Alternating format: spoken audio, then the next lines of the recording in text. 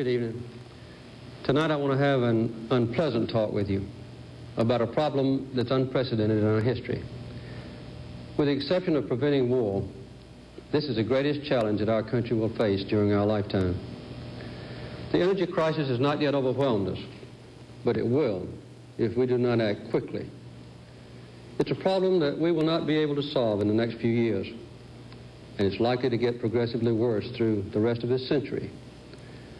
We must not be selfish or timid if we hope to have a decent world for our children and our grandchildren.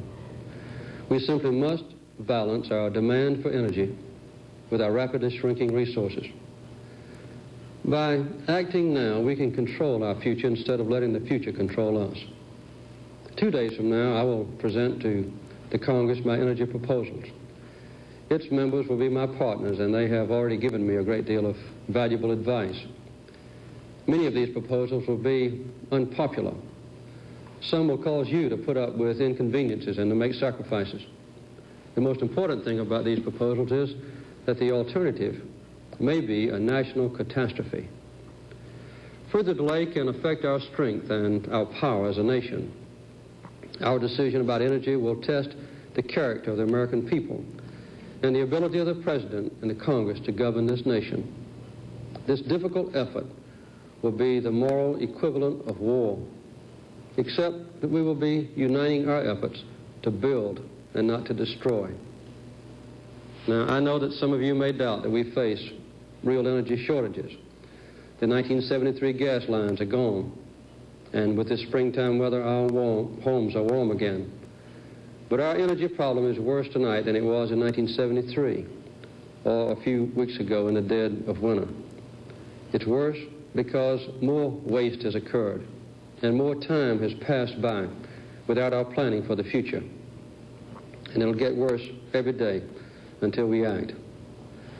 The oil and natural gas that we rely on for 75% of our energy are simply running out. In spite of increased effort, domestic production has been dropping steadily at about 6% a year. Imports have doubled in the last 5 years, and our nation's economic and political independence is becoming increasingly vulnerable. Unless profound changes are made to lower oil consumption, we now believe that early in the 1980s, the world will be demanding more oil than it can produce. The world now uses about 60 million barrels of oil a day, and demand increases each year about 5%.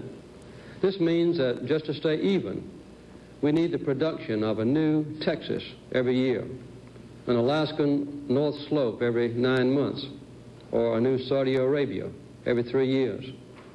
Obviously, this cannot continue. We must look back into history to understand our energy problem.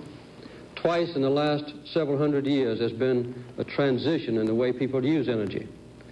The first was about 200 years ago, when we changed away from wood, which had provided about 90% of all fuel, to coal, which was much more efficient. This change became the basis of the Industrial Revolution.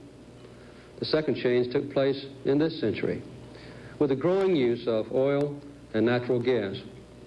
They were more convenient and cheaper than coal, and the supply seemed to be almost without limit. They made possible the age of automobile and airplane travel. Nearly everyone who is alive today grew up during this period, and we have never known anything different. Because we are now running out of gas and oil, we must prepare quickly for a third change, to strict conservation, and to the renewed use of coal, and to permanent renewable energy sources like solar power.